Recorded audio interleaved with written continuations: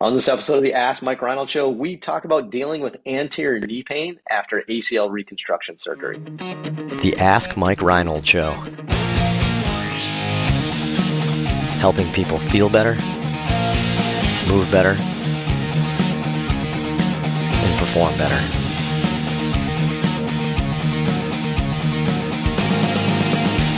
Before we get to the podcast, I wanted to make sure you knew about my free online course on the Introduction to Performance Therapy and Training. If you want to learn how to get started optimizing and enhancing performance, this is the course for you. Head to mikereinold.com/performance to sign up today. Welcome back, everybody, to the latest episode of the Ask Mike Reinold Show. I am here, Champion PT Performance, answering your questions. Anything you want to talk about, physical therapy, sports performance, career advice, whatever, head to mikereinold.com. Hit that podcast link, ask us a question, and be sure to subscribe so that way you can see us answering some of these questions in the future. Let's see, who do we have today? Lenny Macrina, Jonah Monlock, Dewesh Podell, Mike Scudo, Kevin Coughlin, Dave Tilley, Dan Pope. I did a spiral this time. That was the first time I think I've done that in the Zoom call. But we're all here helping you with this one. What do we have for students today, Len? We have an amazing group of students that I have really grown attached to. Great to have you. Reading questions for this episode will be Jake Woodrich from Dieuville University. Can't wait to look into the history of Dieuville. We also have Daniel Quillen from Mary Baldwin University, I think, not a college, Mary Baldwin University. We have Chris Clary from Anderson University. And we have Matt Ellison from University of Wisconsin at La Crosse. And we have Anthony Vedetto from the Massachusetts College of Health Sciences of Pharmacies and Engineers Associations of America University. That was nice. I like that. I feel like Vedetto has done a really good job with the recording of these episodes here. Sitting there, taking it all in. Contributing a lot. He's getting ready. He's preparing. That's what it's about. I like that. That's good. So what do we have for a question today, Jake? Okay, so we have Jeff from New Jersey. I've been working the quad more after ACL reconstruction, incorporating things like full range, open kinetic chain knee extension, and earlier progressive loading. I've noticed that I'm seeing more people experience anterior knee pain, especially after a patellar tendon graft. How do you balance gaining strength and not flaring up the knee? Awesome. Good question. That's a good question, right? I thought that was a real relevant question because I think a lot of people are probably doing this, right? You know, social media is pushing them a little bit to get more aggressive. And I bet for a lot of people, it's probably the first time they've started to get a little bit more aggressive, and you're seeing a little bit of a bounce back.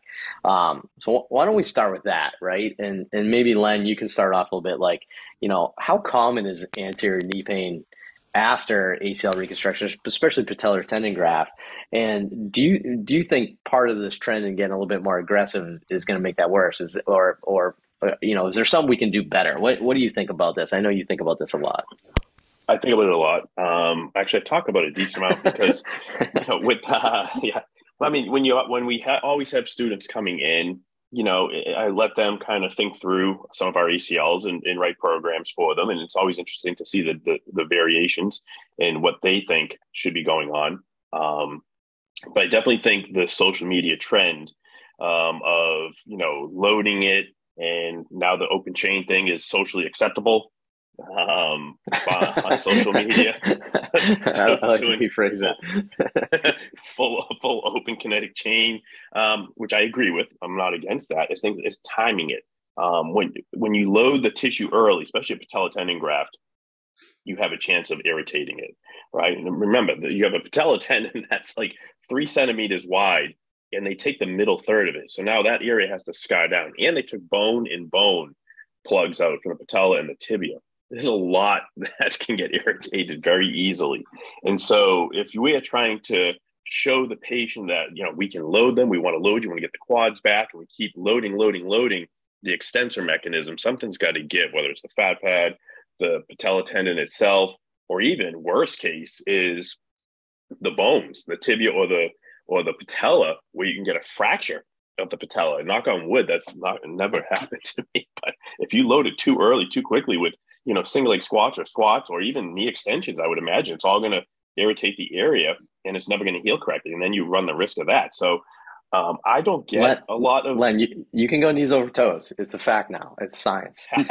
Right. I'm going to create a social media account called Knees Over Toes Lemon. But I want to load it. Trust me, I want to load my patients. There's going to be a window, right, where you're getting the knee to calm down, and that's, for me, that's about 4 to 6 weeks is that window.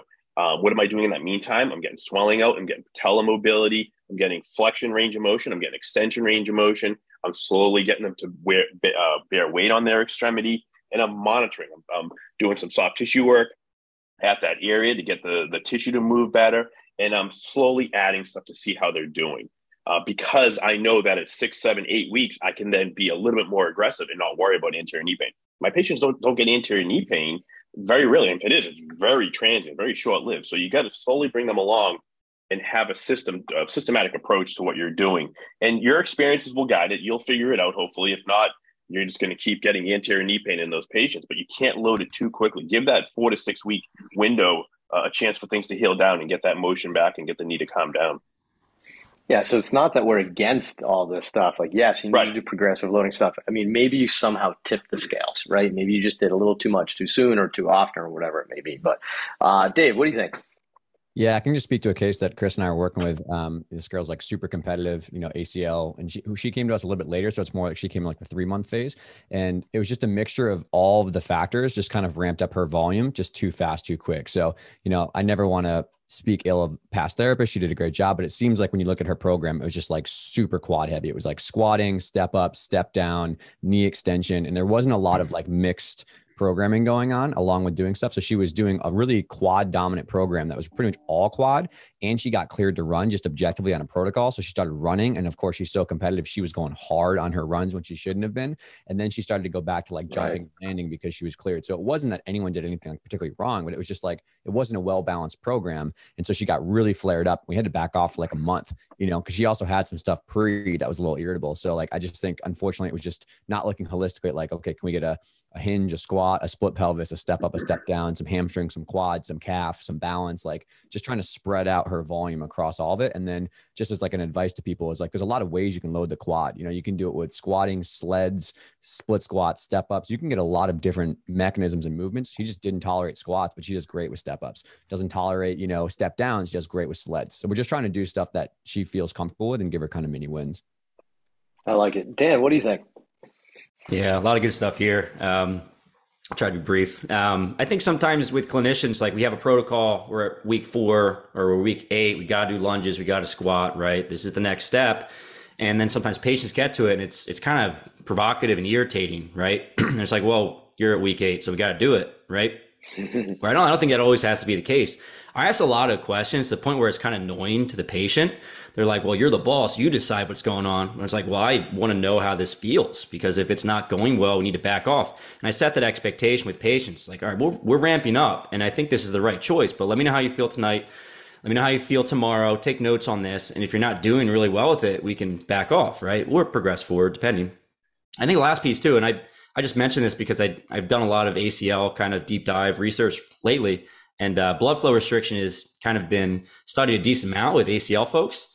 And it's interesting because you look at these studies and when they compare BFR training for the quad versus like regular strength training, it seems like they're pretty similar, so it's not like the BFR is crushing, right, and doing way better. But I think the other thing to keep in mind is that you're dealing with someone who has pain or some sort of, irritation. And if you use blood flow restriction over heavier loading, you're probably going to get a very similar change in hypertrophy and strength. It's probably going to be much less aggravating, probably because you can really reduce the loads. So I think trying to be smart about your progressions and be willing to change them if it doesn't work well. And then if you are getting a ton of irritation, just do some BFR. I don't think it's going to set you back, right? Mm-hmm. That's a good way of scaling back. There's also an analgesic effect to BFR too. I do BFR 2 weeks after surgery, and then I do that for the rest of their rehab, whether it's during the beginning of the rehab when they're doing all their leg raises, or if it's at the end when they did a full program, squats, deadlifts, all that. And then I do BFR knee extensions at the end to really lock in the quads because we don't have a knee extension machine. I think the BFR really has an assist in like an analgesic effect to that extension mechanism to that anterior knee. Yeah, I love that. I think the only thing I'd just caution against with BFR early after this is that we don't have to jump right into an aggressive set rep scheme, right? I Oh think yeah, sometimes yeah. you get locked into, 30, 30, 30 or 30, 15, 15, 15. Like, oh, that might be aggressive too. You got to get there. But I love Dan's concept on decreasing the load. And then Jeff, I'm just going to take a step back and give you a little credit here and say that maybe this isn't necessarily that you are overworking the quad. Maybe you're doing everything right. And maybe you did increase your aggressiveness and quad strength in a beneficial way. I would say the primary reason that I've gotten anterior knee pain in my ACLs in my career has almost always come to motion, right? Not from overdoing their quad, right? So maybe you're emphasizing strength much more, and maybe they don't have full knee extension, or maybe their patellar mobility is down, and that is causing some of the issues. So I would say is make sure their motion is still good, right? Maybe it's not that you're doing too much, but maybe their patellar mobility or their knee range of motion is down a little bit. I think those can lead to anterior knee pain, sometimes even more often in my experience, right? So, so I think putting that all together with what everybody said could really help though, right? Is just make sure we're being intelligent with our application of load and not just being aggressive just to be aggressive, but be intelligent and progressive. This is a long progress, right? You don't have to be a super aggressive the first 2 to 4 weeks, right? You're going to be doing this with months in this person. The key is that you're gradual and loading up over time, and that you're getting them to that period where they can stimulate a little bit of their load. I think that would be fantastic. So great question, Jeff. Really appreciate it. If you have a question like that, head to MikeReinold.com, click on that podcast link, and you can fill out the form to ask us a question. And please head to Apple Podcasts, Spotify, subscribe, rate, review. We would really appreciate it. We'll keep doing these episodes as long as you keep asking some questions. So we'll see you on the next episode. Thanks so much.